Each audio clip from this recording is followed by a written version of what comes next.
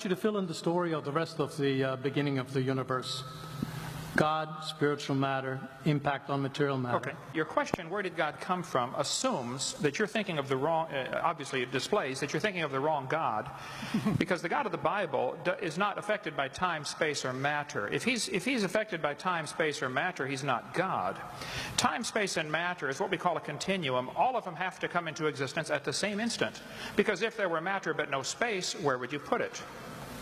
If there were matter and space but no time, when would you put it? You cannot have time, space, or matter independently. They have to come into existence simultaneously. The Bible answers that in 10 words. In the beginning, there's time. God created the heaven, there's space, and the earth, there's matter.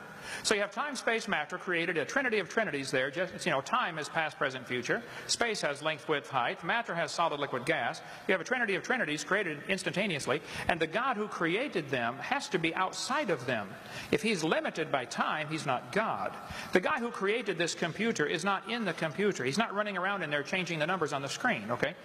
The God who created this universe is outside of the universe. He's above it, beyond it, in it, through it. He's unaffected by it. So the concept that a spiritual force cannot have any effect on a material body, well then I guess you'd have to explain to me things like emotions and love and hatred and envy and jealousy and rationality. I mean, if your brain is just a random collection of chemicals that form by chance over billions of years, how on earth can you trust your own reasoning processes and the thoughts that you think?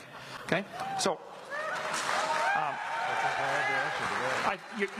your question, where did God come from, is assuming a limited God. And that's your problem. The God that I worship is not limited by time, space, or matter. If I could fit the infinite God in my 3-pound brain, he would not be worth worshiping, that's for certain. So that's the God that I worship. Thank you.